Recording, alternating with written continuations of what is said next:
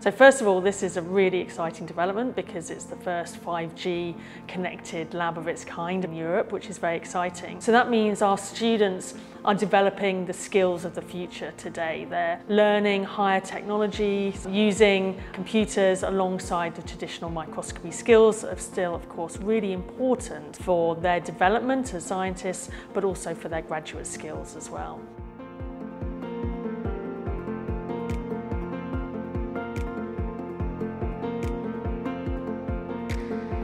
The University of Plymouth are leading the way in this microscopy technology. The screens on top of the student microscopes allow the student to view live images that are being seen down the microscope on a 15.6-inch high-resolution display.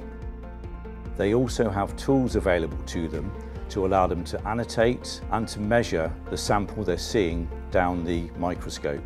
They can also record live video and capture still images of what they're seeing down the microscope to a USB stick, or by scanning a QR code found on the screen directly to a tablet or mobile device via an app.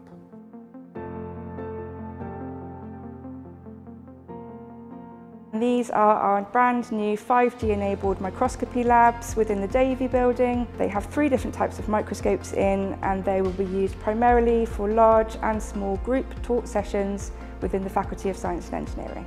Everyone within the Faculty of Science and Engineering will get the opportunity to use these labs, whether you've just started your degree journey with us or whether you are a late-stage researcher, PhD, Masters. The subject areas that will get the primary use out of these labs will be the earth scientists, the environmental scientists, and marine biologists and the biologists as well.